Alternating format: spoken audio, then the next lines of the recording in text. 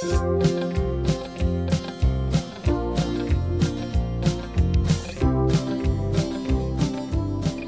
name's Laree Linder. I was born in Eagle Point. My husband was born in Eagle Point also. And I ran for council first in 1984. And I was always interested, and I went to council meetings and stuff and had a pretty good idea of what was going on for a while. And I became kind of disgruntled with a couple of things, so I decided to run for the council first. This town was just important. I mean, I had a lot of friends that I lived out of town. I was born here, but I lived out on Agate Road, still an Eagle Point address, for a long time before. George and I were married in 1971, and we bought this house in 1973. But my mom and dad lived across the street. George's brother lived across the street from my mom and dad. And it wasn't a very big town. You couldn't go out to eat without seeing, I miss that. Everybody was your friend.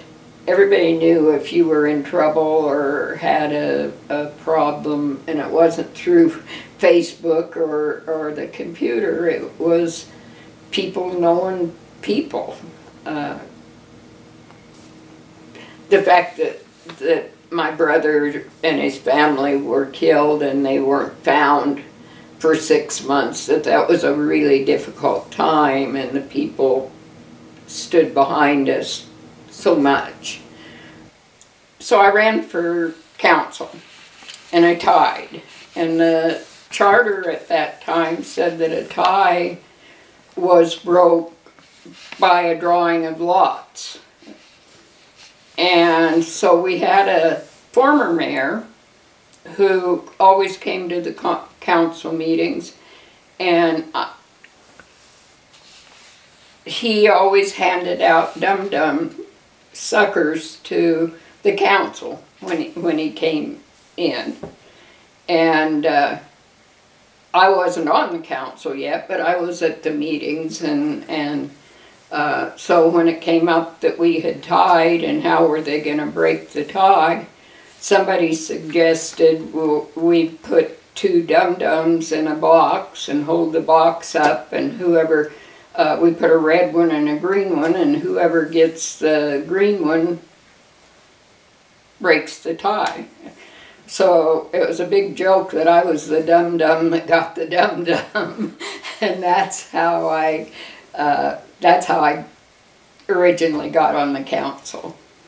And I served 2 years on the council before I ran for mayor in 1986. And it was in 1986 that we passed the tax base, 86 or 87. I think it was 86 because my grandson was born in Eureka, and I was down there calling up here on election to see if we had passed it.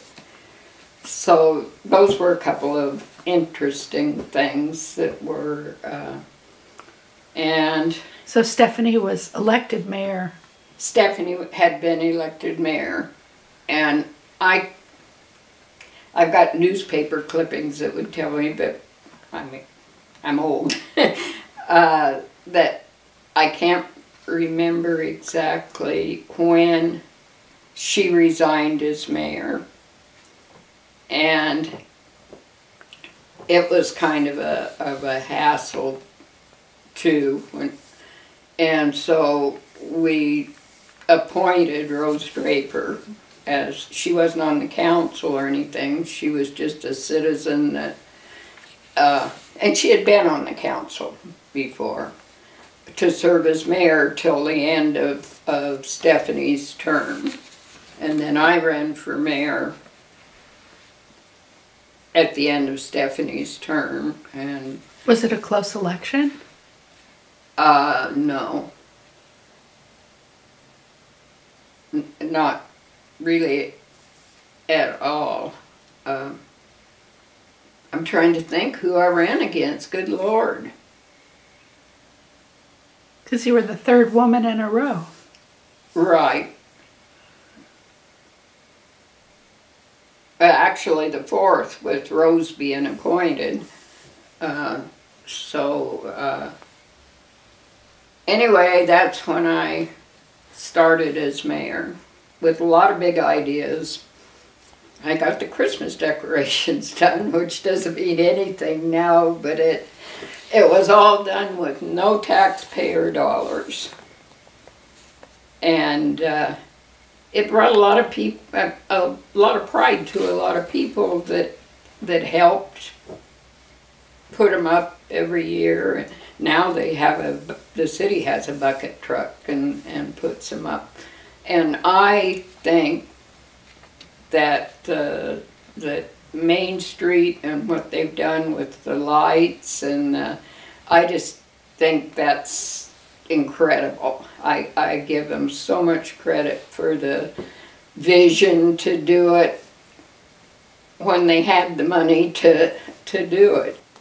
Well, I felt like we needed a tax base that the city would live within, because every year they had to go to the voters for the budget, to pass the budget, and I felt that the reason that it hadn't been done is because people felt like there was waste, whether there was or not. They felt like there was waste, and these were people that had lived here a long time, and a lot of them were upset when they removed the tax base. And it was really hard for the people, the police department, everybody to plan when they didn't know whether it was gonna, and didn't know July 1st whether you were even gonna have a police department or anything. So that was one of my goals, was to pass a tax base that was reasonable and have enough,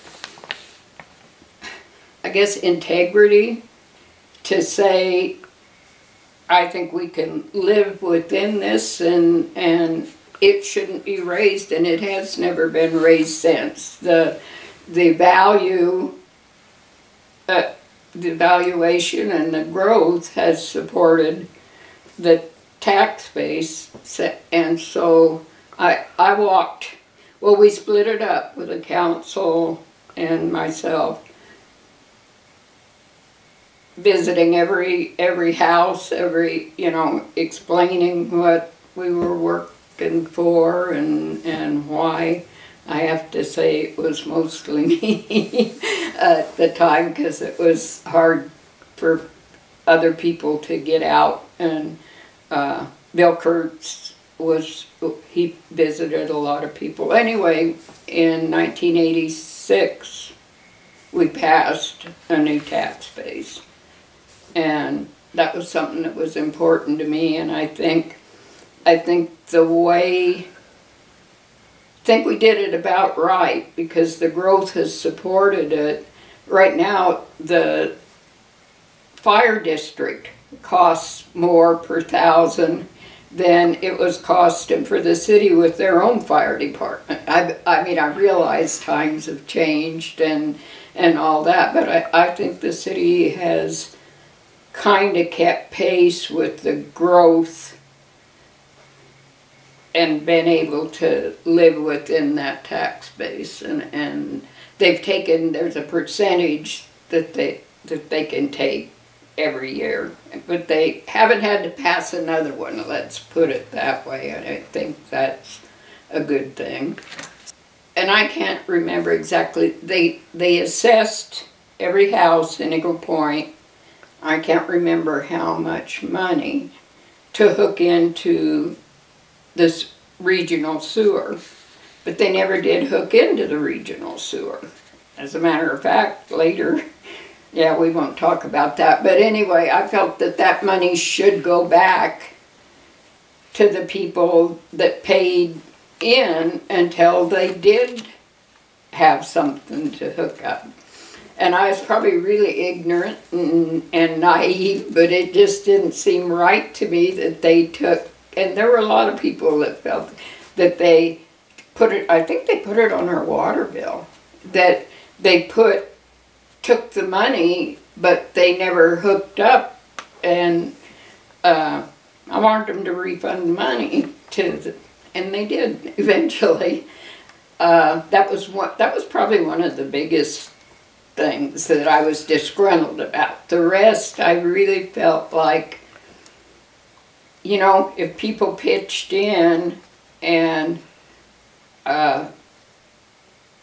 did things themselves, the tax rate wouldn't have to go up. That we'd had one Christmas decoration over the top of the, right in front of the old city hall, and I wanted to see us decorate for Christmas. And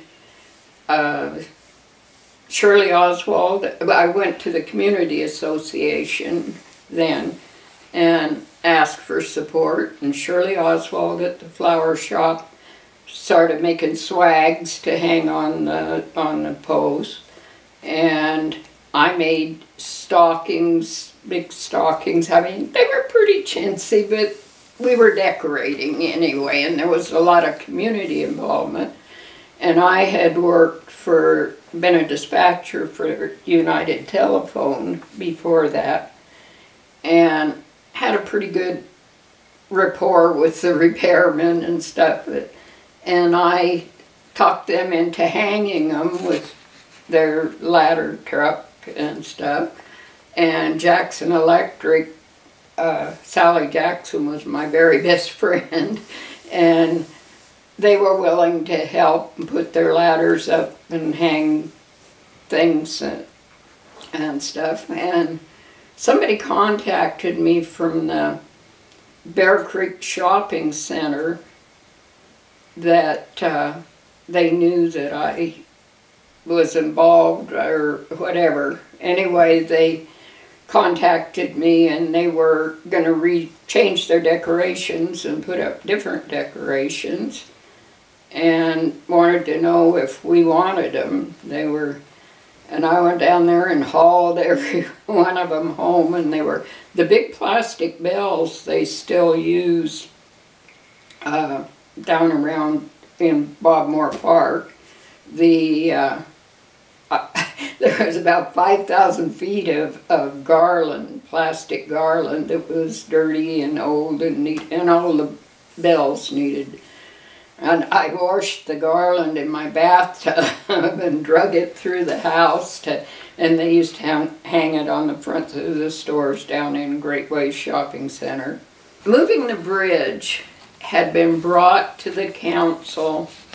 My dates are going to be pretty shady because it had been brought to the council before I even ran for council.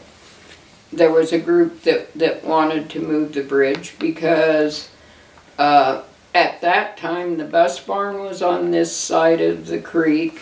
The school, but there was only one bridge across the creek. The school buses had to cross that bridge at the same time kids walking to school were crossing that bridge. It wasn't safe. It was, and somebody, not me, had the idea of there was an opportunity to move that bridge and make it a pedestrian bridge and still save it, and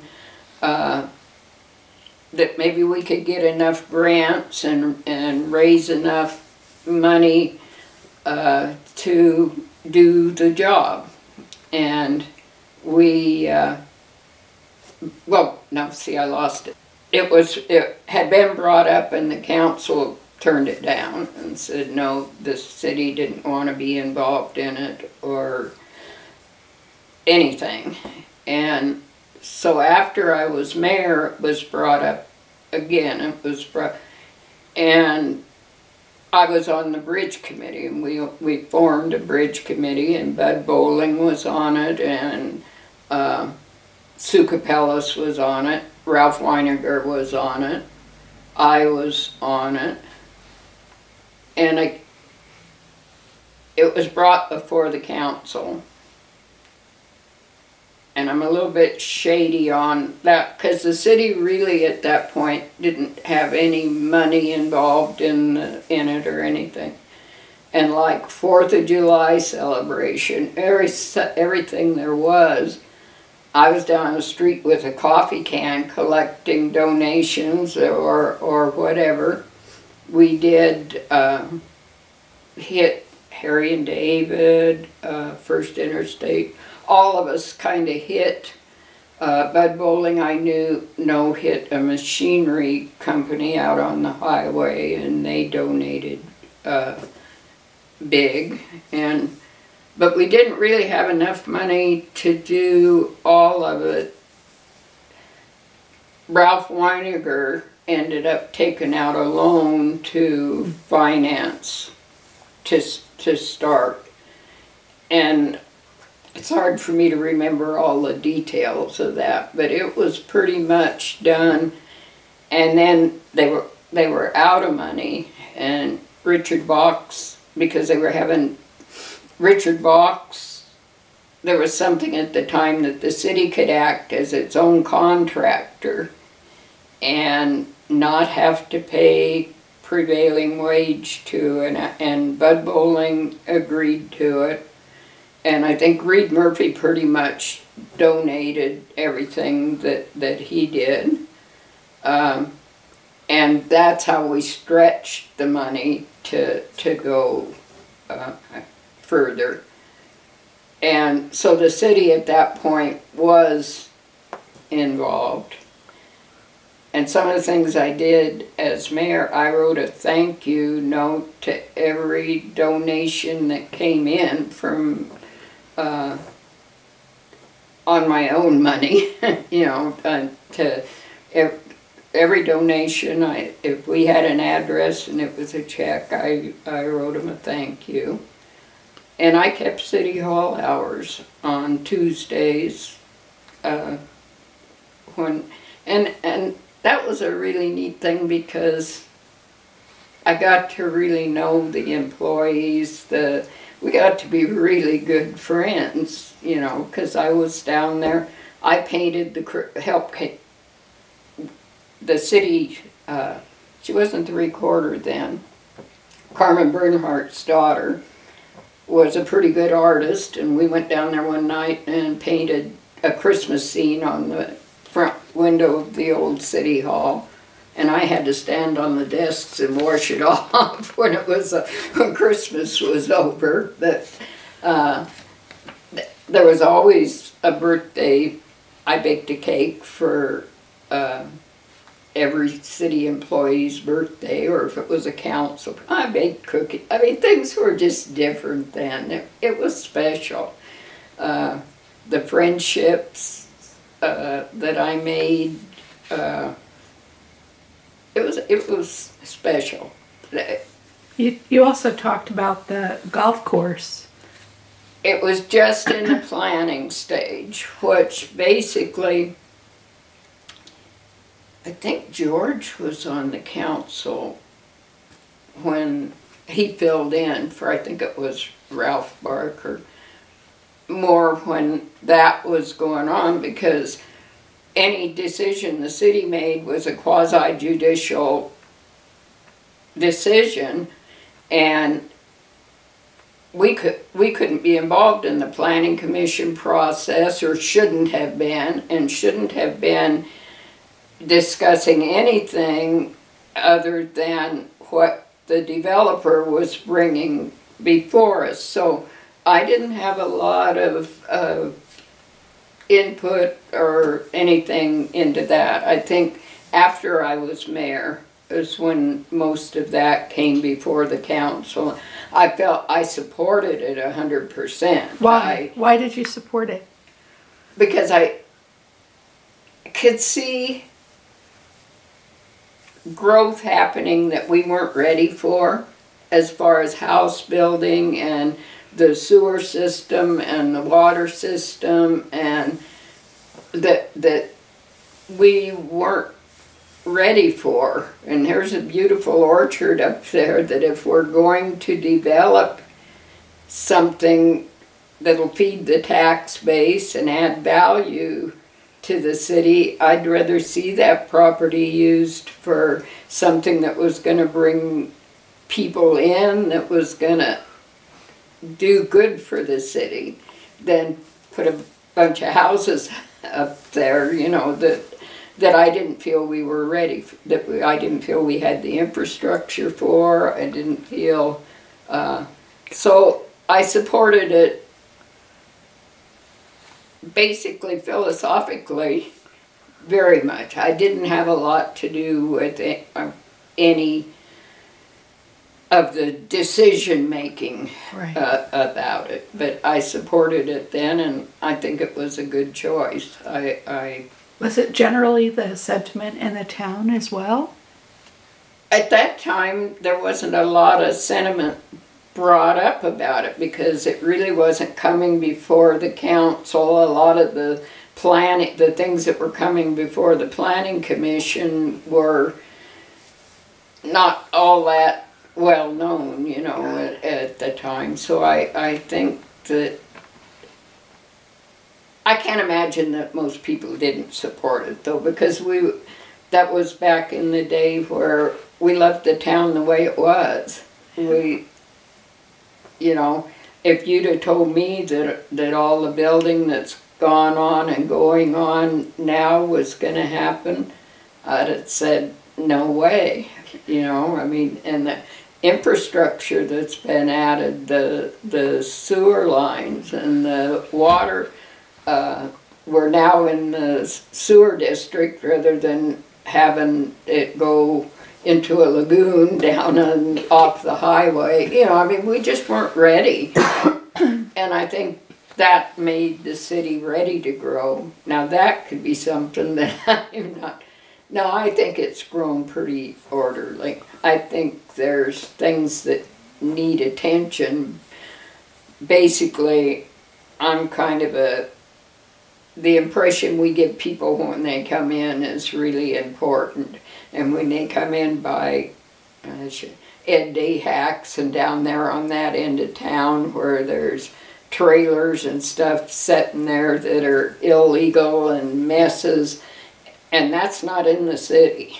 Right. And I really strongly think the county should have taken a stand on that a long time ago. And I know Ed Dayhack, I've known him for years, and he's done a lot for the city. He did a lot for the bridge, but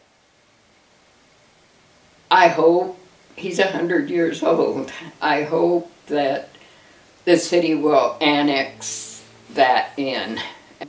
I can understand why it's kind of an hard thing. He's 100 years old. He's was a great supporter of the town, but it would have been easier if the county would have came in and settled that whole thing out there. But the county has not had the best record at a lot of that out on Big and Brown Road and stuff that went on for a long time. I was in favor of White City being incorporated, and I still feel like that rather than get the services the way they've got them without the tax base and stuff, I still feel like it should be incorporated. But that's my personal opinion and has nothing to do with being mayor. It was awful. It was terrible. So many people from Eagle Point have been killed and hurt. My mom was killed on Highway 62, but that was after it was mostly completed. But it was, you couldn't get them to do anything about it. And there was one developer in town that told me later that he got really upset with me. They were gonna, if my memory serves me right, they were going to take money from the highway fund for something at Crater Lake. And I gave a speech before I think it was the Highway Commission, that to make people drive through an obstacle course and put their lives in danger to get to Crater Lake, let's make it accessible and safe for people to go to Crater Lake. That was one of my arguments at the time. And a developer in town told me later, he said, I thought you were so wrong. I mean, we're talking a small-time developer, that nobody was going to want to move to Eagle Point with everything you were saying about the safety of the highway, and now I see you were right. That meant a lot to me. But it was blazing a lot of things that just really hadn't been blazed. The mayor of Eagle Point, Donna Bucino was the first one, even though I totally didn't agree with her about biomass, but she was the first one that stepped outside of Eagle Point and started voicing her opinion about something, and she was passionate about it, and I respect her for that. Probably set an example, even though I disagreed with the subject of it, set an example for me that you couldn't be mayor and not be involved outside the city limits, whether it was at the state legislature or the High Transportation Department or the Rogue Valley Council of Governments. And there wasn't a mayor's association at all at the time. I kind of put that together, and we all did it. I think we all did. I know I did. The mayors hosted at a meeting. It might be a lunch or something. I'm pretty sure that some of them, their city paid for it, but I hosted it. I paid for it. I wrote up $4,000 one year just in tax deductions for things that I had done, and there was no pay for the council. I think at that time the water bill was like about, basic bill was like about $15 a month, and you got your water bill paid. That was the only compensation that there was for being mayor or council. And I was good with that. I paid all my expenses when I went to Salem to anything, for anything that I did. I paid my own expenses. Wasn't as expensive as it is now, or I wouldn't be able to, but I felt like you shouldn't be serving, the word is service, that if you're not willing to give and maybe sacrifice a little bit to serve, that's not really service to me. And I felt like that's the way it should be at the time. And I was doing a lot of things that nobody in the past had really done that I should be willing to.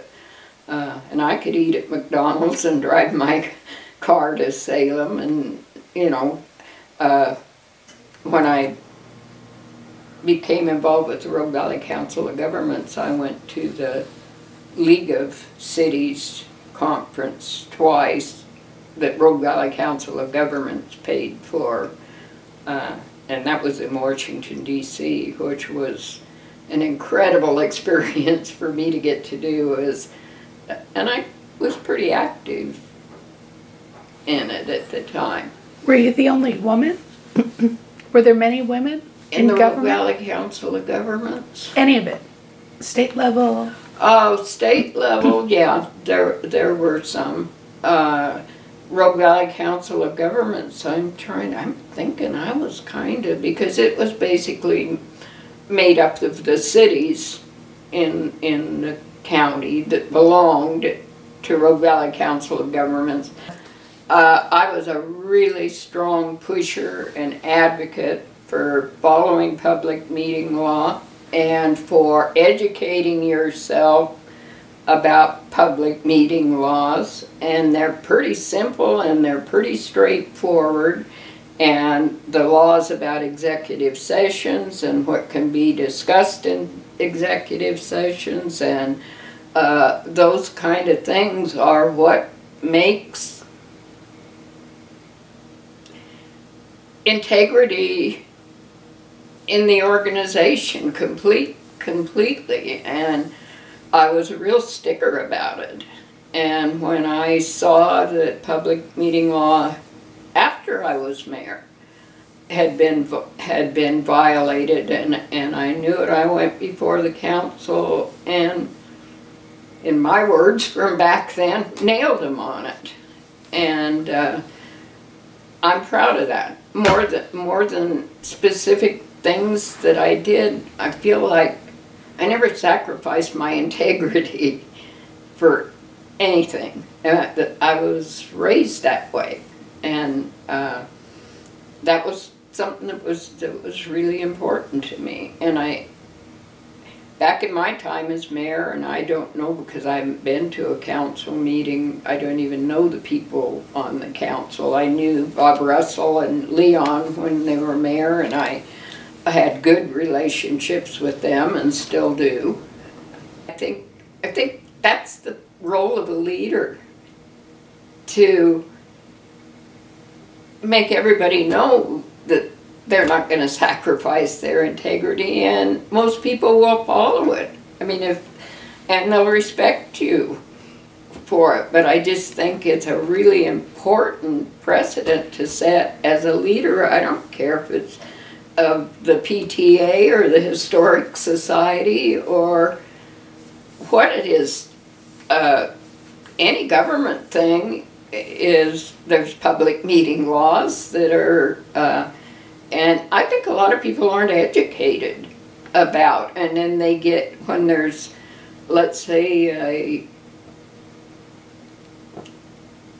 an argument on philosophy or whatever, I think that's what tends to make people talk about things that needed to be discussed, that were discussed in an executive session, outside of an executive session, and those kind. I think those are habits that are formed because emphasis isn't put on, and education isn't put on knowing what they are, and stopping before you've messed up. Another thing, this is kind of off the subject, that I did, the Jackson County, what am I trying, administrator, and I can't think of his name right now, and he was administrator for a long time. I had a good rapport with him, and when I was very first mayor, I went in there to talk to him about something, and he said, you know something that I've always done that, and people really liked him, this was when he first came here, that something that I've always done is I've always kept a journal during the week of what I did, who I saw, and turned it in to the county commissioners at the next meeting of what I had been doing in between. And I thought that was the best idea ever. And I did that. From then on, I used to have all the minutes of all the meetings and all of the, my, what I had done during that 2 weeks, and sometimes it was just little funny things, but sometimes it was things that never came up in the meeting that I had done or discussed with somebody or whatever, that wasn't anything that I couldn't discuss, but you wouldn't have discussed it because you were at the meeting doing business of the day right then. And I don't know whether anybody has ever done it since, but I think it built a rapport, and I think made them see that I saw it as a job, and I was working at it. I haven't seen a lot that has bothered me since my time. A little bit, but I'd like to get positive to where we are now in comparison to where we were then.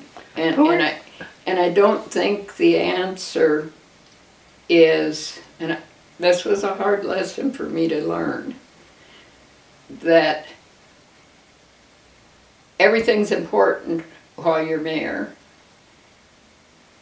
Once you're no longer mayor, it takes about 20 minutes for everybody to forget the things that were super important to you. And that is not, I think some of them stayed, and well, they have, like the decorations and things have moved forward. But it is time for new ideas, but I really think you have to give credit that it's not about you, it's about the ideas that move on and the traditions you've started from your ideas. Other than that, it's probably going to go in another direction, and probably needs to. It's not, and those are things that I didn't really know what I was doing. I just knew I cared a whole bunch, that I loved this town, that I loved what the people had done for me when I was in need, and that I did the best I knew how to do at the time.